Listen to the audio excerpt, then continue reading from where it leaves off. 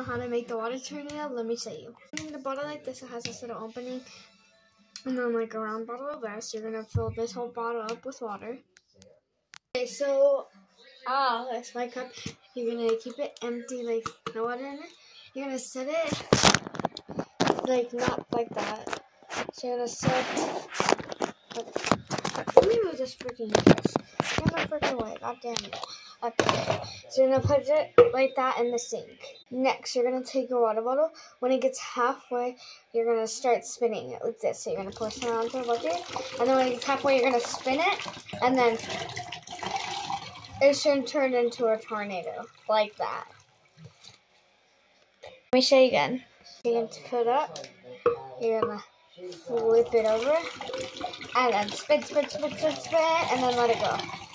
And it looks like it's light and it's empty, but it's actually not, and it's pretty cool to watch. Like.